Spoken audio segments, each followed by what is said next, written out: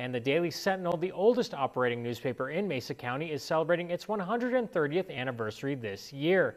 Our reporter Alex Prieto-Rivero found out tonight the paper will debut a short-form documentary about the paper's history and the significant impact it has had on the Western Slope since 1893. It was very, very personal. They reported news about, a social visit that someone had, or the fact that somebody, went bicycling across the community, that sort of thing. That is J.D. Seaton, publisher of the Daily Sentinel. The Sentinel has operated in Mesa County since 1893, marking 130 years of news and local history. The first edition was printed on November 20, 1893.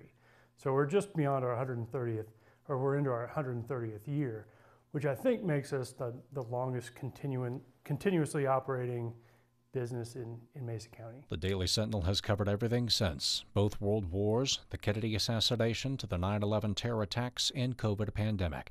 Seaton tells me the paper grew with the community. Today, its circulation encompasses 30 to 35,000 people reading physical copies every day, and 50,000 who read the paper online. This paper grew with the community for the first 100 years of its existence or so.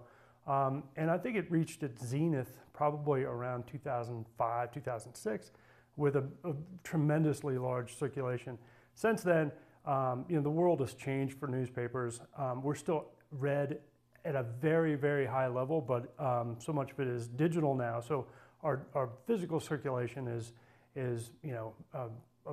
just a fraction of what it was 15, 20 years ago. Seaton tells me even though more and more consumers are turning to digital news, the Daily Sentinel will continue to print and deliver reliable, vetted facts to Western Coloradans. We feel like newspapers still are the touchstone for truth and reality, and we continue to serve that mission, and we hope to serve it for another 130 years.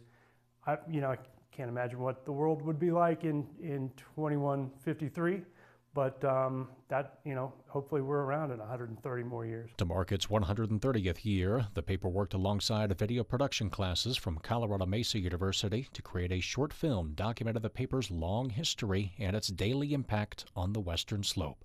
Reporting on the Western Slope for KREX 5 News, I'm Alex Prieto-Rivero.